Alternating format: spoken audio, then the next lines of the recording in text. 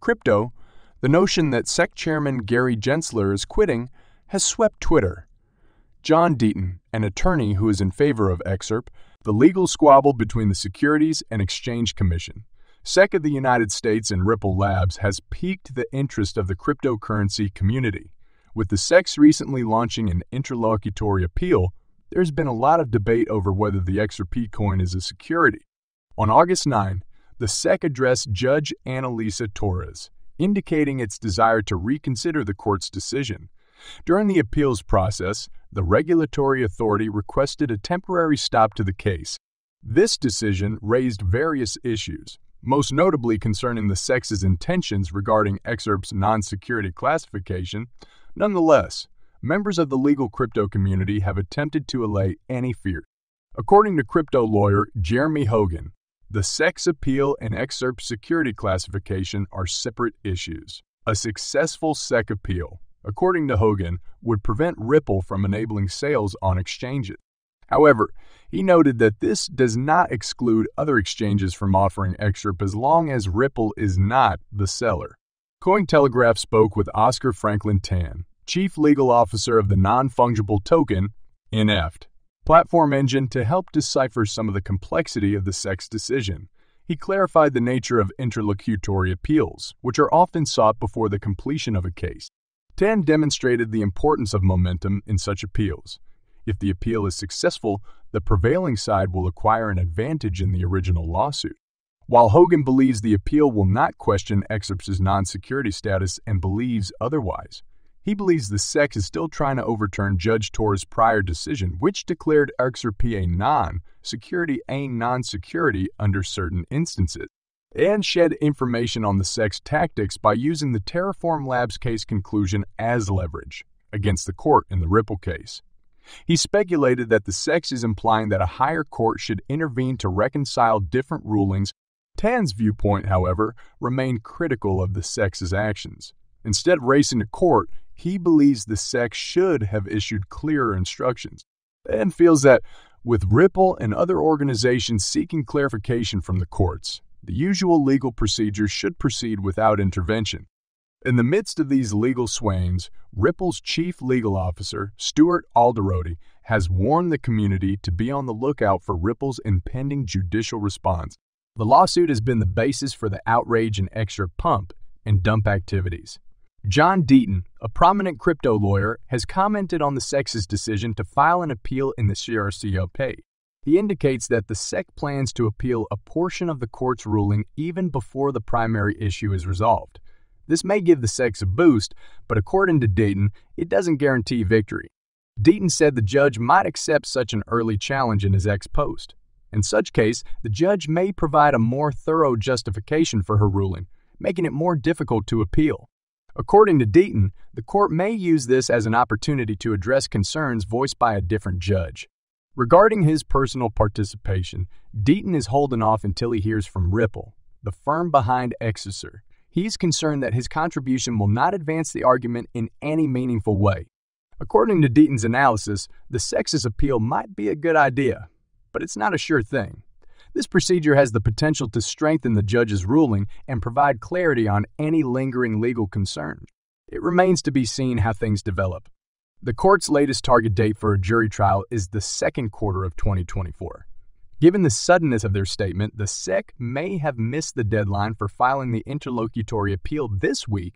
As the new year of speculation began, XRP prices increased by 66 cents before the market started, while Ether and Cardano continued to struggle to reach a new all-time high owing to their legal status. The implications of the ruling suggest that any cryptocurrency might be a security depending on whether it is being sold in an institutional setting or on the secondary market. However, this might work in XRP's favor by giving it a chance to consolidate its market position after a little respite from the heat. Gemini portrayed XRP's victory against the U.S. Securities and Exchange Commission, SEC, in a fight film that accompanied the tweet. Gary Gensler, head of the SEC, was shown there with the words "Earth is a security." In reaction to the SEC chairman's claimed Earth is a securities postulation, Gemini represented XRP moving to the moon. The XRP community, and especially notable pro-XRP attorney Bill Morgan, took notice of Gemini's entertaining film. Morgan seems thrilled by the caricature of the U.S. watchdog and its chairman. Remember that Gemini's co-founders Tyler and Cameron Winklevoss criticized the SEC's regulatory approach in comments on the judgment, declaring XRP non-security? In January, the SEC filed a lawsuit against Gemini because of its troubled earn product. Gemini also announced its support for the XRP ledger, Exerpol, blockchain in the official blog post announcing the listing. With this integration, XRP may be traded using its Epifix, mobile apps, and website.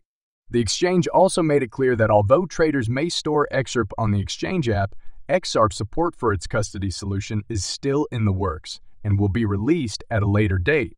Notable among the fiat currencies accepted here include the US dollar, Canadian dollar, British pound, euro, Hong Kong dollar, Australian dollar, and more. Gemini's current decision adds it to the exclusive group of US-based exchanges that have reinstated XRP support in the wake of the recent legal triumph. Since a U.S. court ruled that XRP is not a security, the SEC has taken further action to reverse that ruling. An important court judgment was issued in July, and the U.S. Securities and Exchange Commission, SEC, has taken a major step forward by filing an appeal. The SEC's legal battle with Ripple Labs resulted in this historic judgment, which held that the sale of XRP to ordinary investors did not constitute the offering of a security. This new information was sent to the sitting judge, Anlesa Torres, in a letter just yesterday. Apparently, the SEC believes that the significance of her ruling requires a further review by an appeal court. According to the SEC submission, interlocutory review is needed here. The intra-district gap that has already emerged shows that these two problems concern controlling matters of law on which there is significant room for differences of opinion. The SEC wants to have the court's ruling certified that the defendants' programmatic offers and sales of XRP to purchasers on crypto asset trading platforms and Ripple's other distributions in compensation for labor and services did not entail the offer or sale of securities under the federal securities law. The Honorable Judge Anlesa had laid out her plans in great detail behind the walls of the U.S. Southern District Court.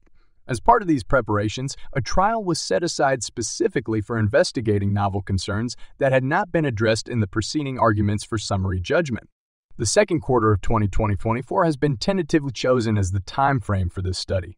The SEC has provided a detailed schedule in its official filing that will be used to guide it through the complex proceedings.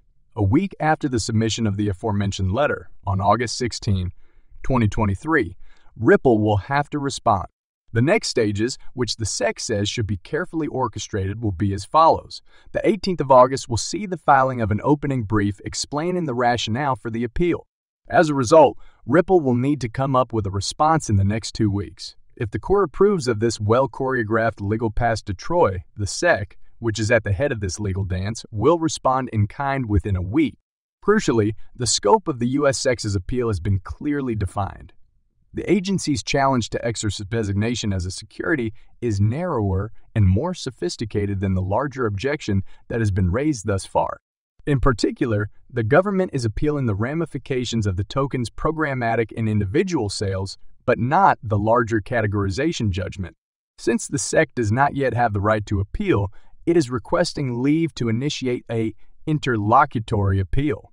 Next week, Ripple will submit a response to the court.